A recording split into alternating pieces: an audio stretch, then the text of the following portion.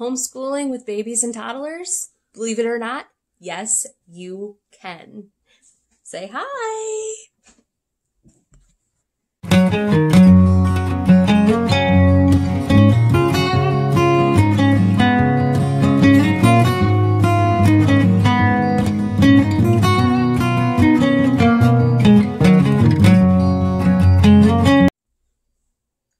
Hi, welcome back to my channel, and today we are going to be talking about homeschooling with babies and toddlers at home. I want to thank Vanny from Mrs. Mom's Homeschool for hosting this collaboration, and I will put a link to the playlist in the description box. Make sure you check out the rest of the great videos in this one, and check out the rest of the other great videos that we have been doing with all the rest of these great homeschool moms. There's a wealth of information. So, without further ado, let me please introduce you to my toddler, Archer. He is almost 3. He'll be 3 in October. And he has a rare genetic condition, which makes him very, very super small. And he does have some developmental delays, some global delays. But for the most part, he's pretty great, and we like him. And he does make some days difficult, but not too horribly difficult. So he was born at the beginning of when Abby was 3 and she was starting preschool. And although we knew we wanted to homeschool, so we could get some bonding and whatnot and a routine going, we decided we were going to go ahead and send her to public preschool. And it did not work out all so well. Do you want down? Yeah, I see her. And so we went ahead and we brought her home, and he was so small and incredibly needy. So we started homeschooling preschool here at home. And I will have to say that my lifesaver at that point in time was baby wearing. I had slings, and I had the soft structured carriers, and I spent a lot of time in the dining room and the kitchen. So our swing was also here in the kitchen. And we went ahead, and I just always made sure that he was fed and all of his needs were met. So fed and changed and warm or snuggled. And if he was napping, and babies and infants tend to nap a lot, so baby wearing was great. He would just sleep on me, or we could put him down in his swing, and we could get our stuff done. Preschool does not take long. It's mostly playing anyways. I'm a big advocate for playing through or learning through play. So that is what we did. What do you say? But then as he got bigger and mobile and vocal, the baby wearing didn't work out so well. The swing didn't work out so well. We did try to do school while he was napping, but it kind of got to the point where we had to do it while he was with us anyways. So we started including him on everything that we did. And one of the things that I have is, this is the curriculum that we use. It's from the Gentle and Classical Preschool, from the Life Abundant blog. And we put everything in these great little menu binder things and dry erase markers, and everything wipes off super easy.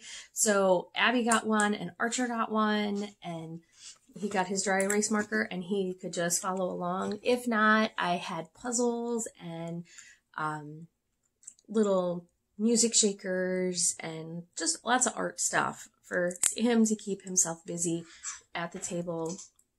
Building blocks, his trucks, he's really into trucks and cars, And we had I brought all of those things. One of the other really great things that you can use for toddlers is sensory bins.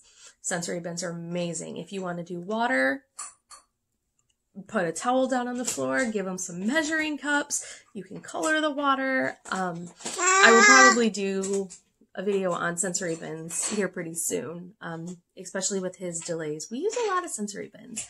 I tend to dye my own rice. We use corn. We use beans for our garden units. Sensory bins are great. So, tweezers, measuring cups, all sorts of things. Just put a blanket or a towel down on the floor or a table. If you have a sensory table, that's awesome. Some of those little bins from Walmart or the dollar store work great to keep costs down. And you have a sensory bin, and it will keep them entertained for some time. The other thing is lots of outdoor time. I would say if you can do any of your schooling outdoors, you're going to have a lot easier of a time keeping your toddler entertained. Like, go play? Okay. And so then moving on to preschool, if you have a preschooler in the house, like I am going to have, Abby's starting kindergarten, and he will be starting preschool. So Abby is going to move on to the kindergarten binder, and Archer will go ahead and he will officially start doing real work in his preschool morning binder. And he really, really enjoys tea time too. And so we will make snacks. I forgot snacks. Snacks are super important. We try to keep everything pretty healthy over here, and but you know, we still have fun.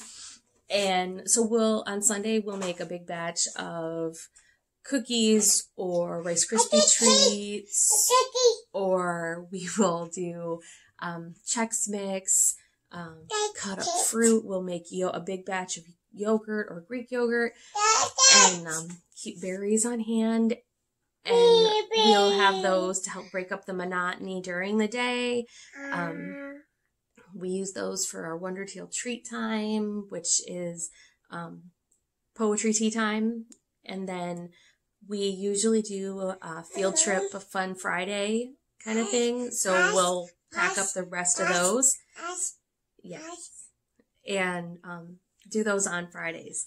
So, yeah, snacks are super important too, to help break up the monotony and keep everybody fueled up so they're not hangry, because hangry toddlers and preschoolers and students are absolutely no fun. So basically, I guess my one rundown would